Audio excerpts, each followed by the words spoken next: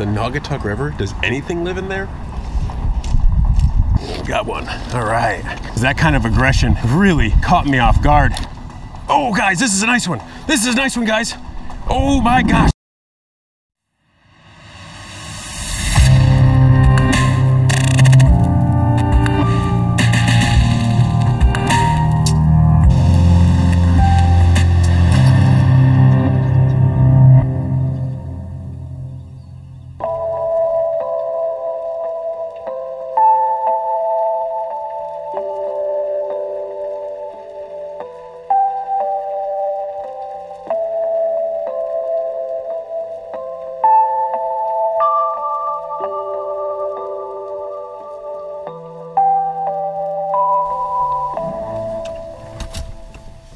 You know, I can't even count the number of times that folks have asked me where they can find smallmouth bass on a river in Connecticut. And the fact of the matter is, you can find smallmouth bass just about in any decent sized river in Connecticut, even rivers that become inhospitable for trout fairly early on in the year. Smallmouth bass can tolerate those conditions. In fact, they can thrive in those conditions. But for my own part, since I live in Western Connecticut, I tend to mention two rivers. One of those rivers is a pretty obvious one, the Housatonic. I mean, let's face it, everybody knows there's nice smallies in the Housatonic.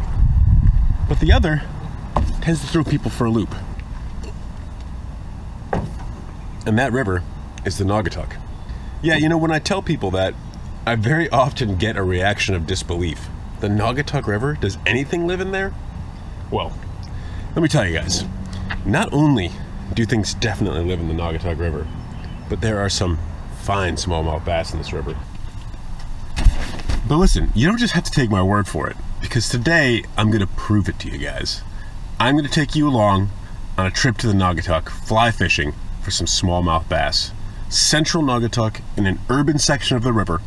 I'm going to prove to you that this is a heavily underutilized smallmouth fishery, and one that might just be worth your time if you're in the area. So let's get going. We're rigged up here. Now, I tied up this cool little zonker streamer last night. Nothing really earth-shattering here. I mean, it's basically just a zonker streamer, lead dumbbell eyes, polar chenille for the underbody, and then some ice dub for the nose. But I'm feeling pretty good about it. Looks like a pretty neat pattern. I kind of wish I had time to tie them up in a few different colors, but olive will have to do. I also have some black woolly buggers I've tied up for today, with hooks that have a slightly larger hook gap, because I find that tends to work better for smallmouth bass. And I guess it's really just down to taking my last swig of coffee here before I bid it farewell and head out to the river. Duncan.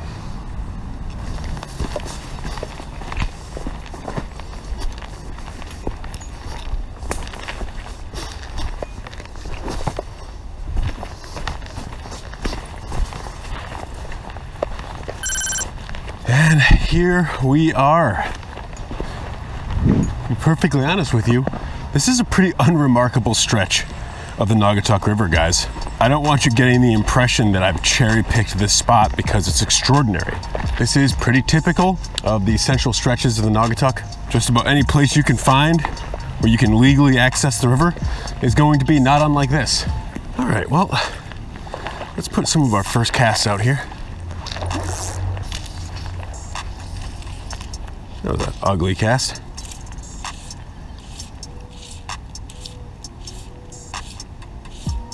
The streamer has great action. You know, it's hard to beat a zonker streamer for smallmouth bass. Okay, not too much action right off the bat on the olive zonker streamer. So I'm going to switch over to a black woolly bugger. Has a little bit of a smaller profile. Doesn't sink quite as fast. And is a different color. And we're going to see if maybe the fish are just feeling picky this morning, and this is the ticket.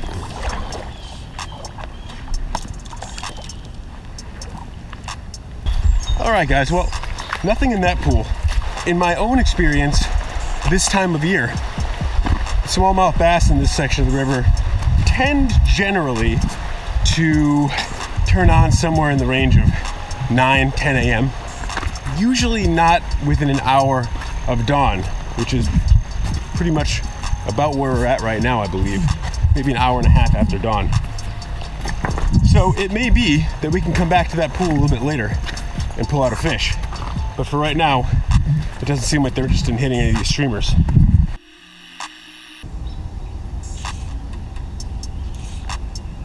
But I'm not gonna lie, guys, this is a pretty slow start.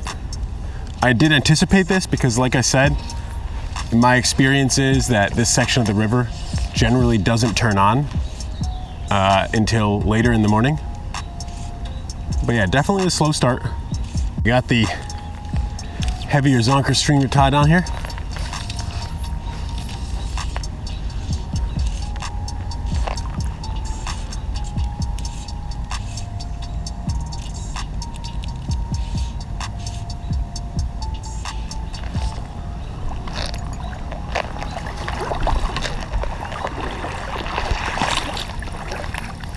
Okay, well, I don't know if you guys just saw that, but I was about to move spots and I just let the streamer sort of dangle out there and we hooked the fish, which promptly got off because I wasn't even paying attention.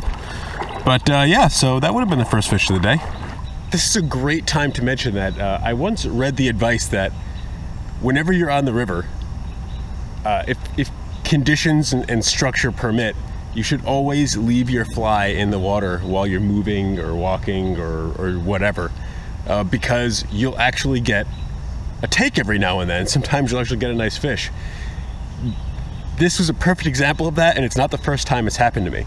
I have had instances in the past, for example, on the Scantic River last year, where I literally had the rod tucked under my arm like this. I had a woolly bugger trailing in the current about 30 feet downstream and had a 17-inch rainbow absolutely smash it. And I landed that fish, caught it almost completely accidentally while I was texting on my phone. I was texting my wife. So yeah, always leave your fly in the water because you will get fish that will take. You'll be surprised. Anyway, back to trying to catch fish on purpose. I'll tell you what, guys, I've been walking on a stretch of the river here for like 500 feet. Where the water has scarcely been more than 6 inches deep. It does look like we're coming up on a slightly deeper area over here, where these rapids empty out into this pool here.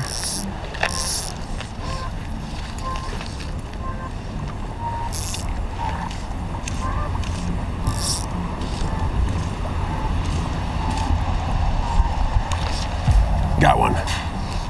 Let's try to get this one in this time, huh? What do you say?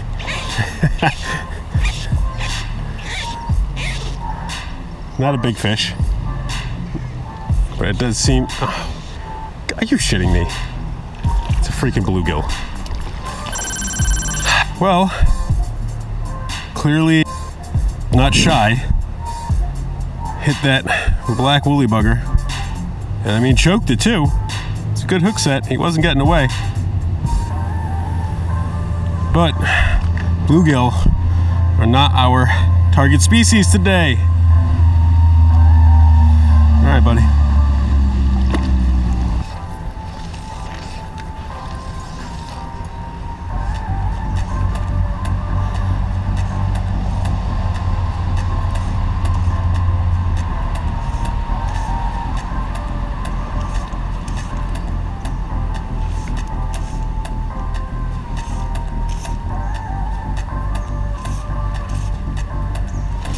Got one. Oh, is this another bluegill?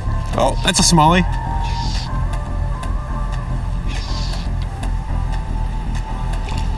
Not a big one. So there you go, guys. A genuine Naugatuck River smallmouth. And I'm not gonna lie, you know, you come out here and fish smallmouth enough in the Naugatuck, you're gonna catch a lot this size. There are big ones. There's really big ones. I'm hoping I can show a bigger one to you today, but this is what we got for now. Still a beautiful little smallie nonetheless. All right, guys, well, I mean, at least we finally got a smallmouth in. It's taken way too much time to make that happen this morning. But again, like I said, the smallmouth in this section of the river tend to turn on late. And in fact, I have been out here for probably an hour and a half.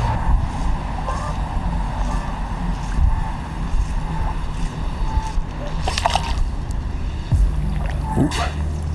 Just had a strike out there. Once again, kind of doing a trout set. I'll tell you what, guys, it's really tough sometimes for me to switch my mind over. Got him. Oh, did I get him? Oh, I did get him. Boy, he went limp the moment I set the hook on him. I did get the strip set there. Oh, he went limp because he's a sunfish. Okay, buddy, trying to let you go here. You are not the star of this show. Okay. For the love of God.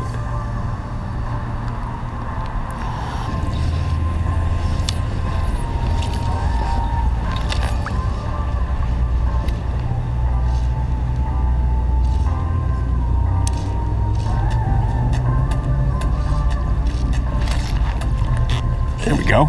Oh, wow. Look at the acrobatics on that fish, huh? Once again, this is not a big smallmouth, but even the little ones just go absolutely bonkers. I mean, that's pretty cool, guys. You can't go wrong with that. That's fun even if they're small. And there you go. That is not a very big smallmouth bass at all.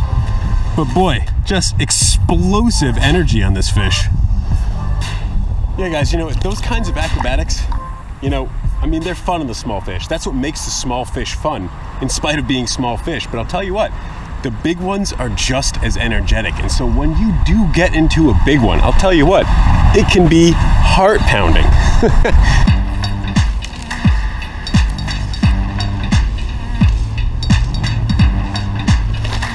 Ooh, something just ran with it. A little slow on the hook set, I have a feeling. Oh, there we go. Boy, this fish ran with it. A little smallie, not a big fish at all. But again, they have twice the heart of most fish their size. They are beating up this woolly bugger too. There just happens to be a really deep shadow from the bridge covering that one area. Which just makes it look so juicy. Let's try right underneath this log over there.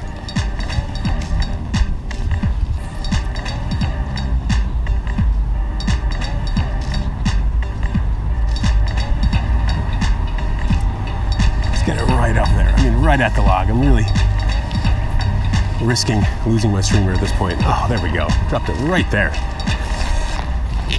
Okay. Well, I knew there had to be a fish there. Whoa! And we lost him.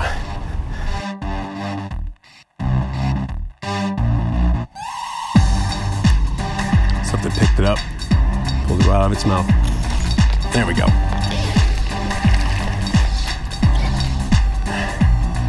Another smallie. Well, I mean, am I proving yet that there's definitely smallies here, guys? I mean, sure. You haven't seen me catch anything really sizable right now, but let's face the facts here, guys. It can't always be about the huge fish. I mean, I don't know. I guess it can be if that's really your deal. If your deal is nothing but big fish, then yeah, I don't know. I mean, depending on how patient you are, maybe the Naugatuck is not the river for you because you're gonna get a lot of these smaller fish. Oh no, that fish just ripped my streamer off. Oh, farewell, woolly bugger, farewell. Well, I just so happen to have one more bullet head black woolly bugger. Guys, I'll tell you what, they're grabbing it so fast, running with it for a moment and then just dropping it. I have like a split second to try to strike. There we go. Smaller fish. Finally got one of them.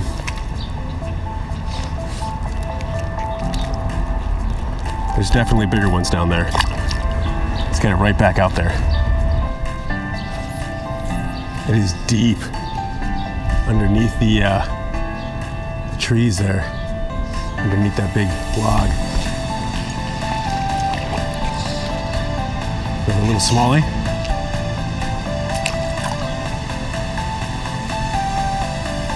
Come Come on, there's gotta be a big one down there somewhere. There's gotta be.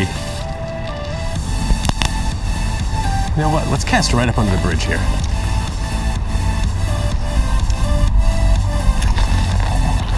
Ooh, that fish took violently. I thought that had a chance at being a bigger one. But nope, just another one of these little guys with quadruple the fight for his size.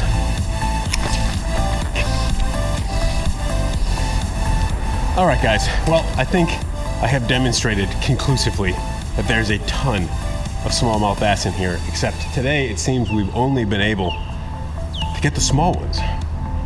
So, in an effort to try to rummage through these fish and find a bigger one for you, I'm gonna take off this smaller streamer and put something on that's a little more meaty and see if we can avoid some of these tinier fish and get into some of the bigger ones.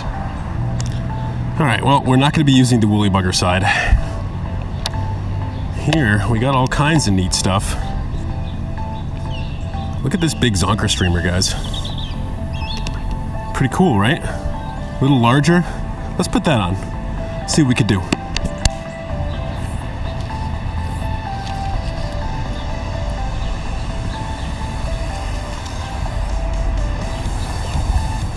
Let it really sink down there. Sink in, sink in, sink in. It's pulling down that floating line. Oh, we got one. It's a nicer fish. All right, all right. This is not a huge bass, guys, but it's definitely the biggest one of the morning. No question about it. No question. Look at that, guys.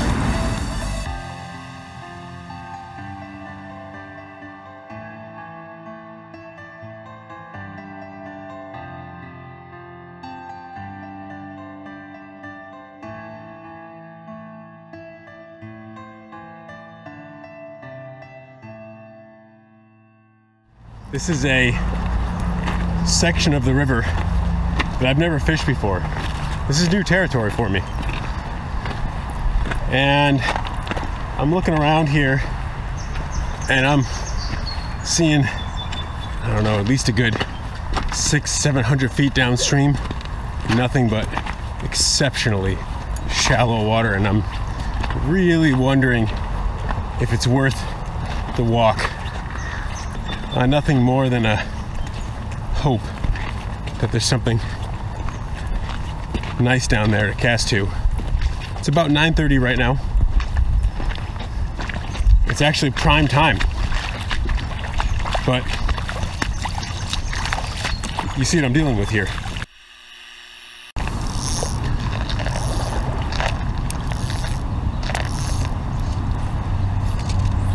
It's so hard to tell how deep this water is.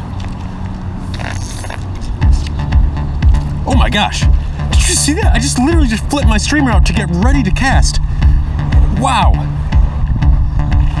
This is a fish to rival the last big one we got, guys. I got that take right in front of me. Let's see if there's any other fish sitting here right in front of me.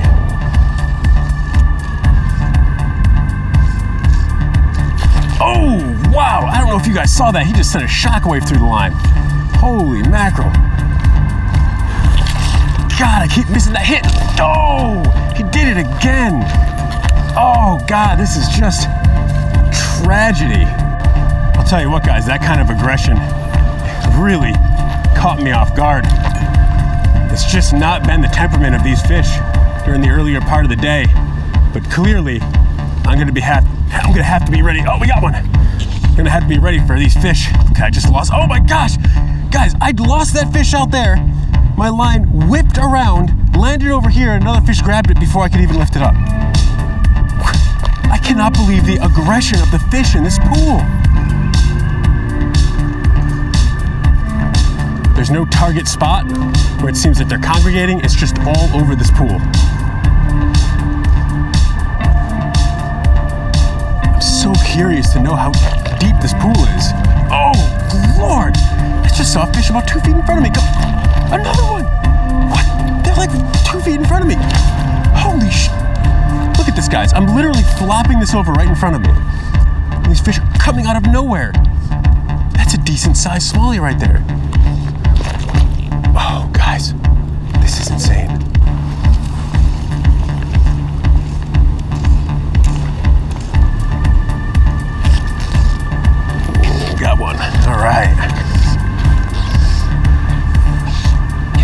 Not a big one. But we're keeping the line tight here. Oh, fish swirled out there. Got him. Got him. Yeah. Got him. There we go.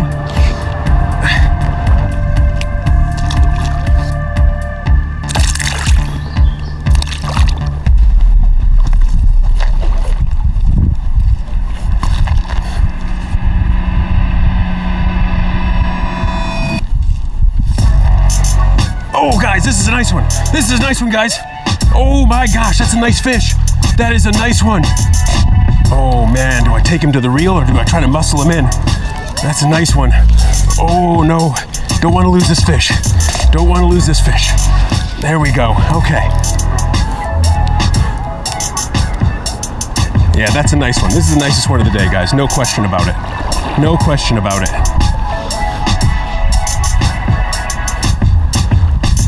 This is a fish I've been looking for.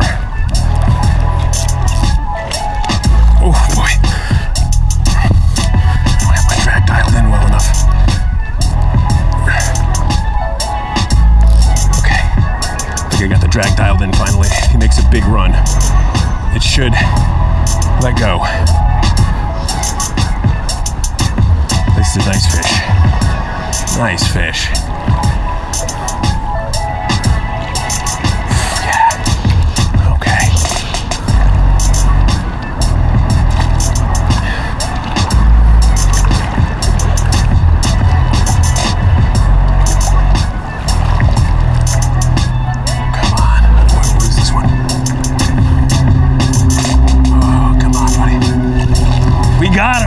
We got him. What a beautiful smallie. All right. There we go, guys. Absolutely beautiful Naugatuck River smallmouth bass. You can't go wrong with a fish like that. Just gorgeous. Well, how about that, guys? That was the kind of smallmouth that I was out here trying to get. You know, was it a massive fish? Was it one of those Hoosie 4-pounders? No, of course it wasn't. But that is one hell of a smallmouth for the Naugatuck River. The central stretches, urban environment. Whoever said that there are no smallies here? I mean, come on, guys. Cannot go wrong with a fish like that. But we're not over just yet. Let's see if we can get another couple fish out of here. I kind of doubt we're gonna be able to top a fish like that. We're gonna go to that bridge over there. So I'm gonna keep on fishing this area all the way down to that bridge and we'll see what else we can dig up. But boy, if that did not make the outing for me, that's pretty close to the biggest smallie that I've caught on the Naugatuck before. I mean, I've caught bigger smallies elsewhere, but for the Naugatuck, that is an absolute quality fish. All right. Oh, there's some depth right there. Drops off real quick at that bridge abutment. There's probably a ton of debris over there that threatens to make me lose this streamer, and I'll tell you what, I really don't want to lose the streamer. But the prospect, got one. It's a nice one. Oh, it's a nice one. It's a nice one. Yes, it's a nice one, guys. Nice fish. Nice fish. I haven't really seen it yet. I've just seen some flashes of it. I'm really worried about it getting up into all the debris under the bridge over there. How am I gonna land this fish? Is this snagged? I might have accidentally snagged this fish on the hook set. Yes, I did. I snagged it. So this fish is probably not as big as I thought it was. Nowhere near as large as that other smallie we got, but unfortunately, this guy must have swiped at it in that deep water, turned away from it right quick, and managed to get this hook snagged in his tail. Decent one. Well, guys, I think we're gonna call it. I just went back up through that area that was really, really productive only about 45 minutes ago, and not nearly as much action. I mean, of course, they're probably getting a little skittish at this point. But the fact of the matter is, I've run out of time. And truth be told, I ran out of time probably like an hour ago. But so where does this leave us, guys? I mean, Come on. Have I made my case that there's some smallies on the Naugatuck? Now, I have a feeling that there's probably going to be some folks that want to go, hey man, tell me where you were. Where is that spot you were at? I want to fish it. Well, guys, you know that's not really how I do things in this channel. But here's the thing. I don't know how to be any more sincere when I say this, guys. The whole central Naugatuck is like this. I swear to you, there is no need to go try to hunt down the spots you saw me fishing today. I promise you, they are no more productive than the spots that you will find just about wherever you dunk your feet in this river. This river is absolutely loaded with a robust population of smallmouth bass. Very much underappreciated because people just assume nothing lives in here, but hopefully this video proved to you today that something most definitely does live in the Naugatuck. In spite of all the pollution, in spite of all the trash that ends up in this river, nature is resilient, folks. And these smallmouth bass, well, they have more than enough heart to prevail in spite of just about anything people might throw at this river. That being said, let's keep our fingers crossed that we find ways to treat this river better and better as time goes on, because it needs a lot of work, guys. But I'm gonna wrap it up here before I end up busting my ass on these rocks, and because I need to get a move on, so I need to stop talking into the camera. This has been another episode of Connecticut Angler. Make sure you hit that like button if you enjoyed it. Subscribe if you like what I'm doing out here. And I'll catch you guys next time.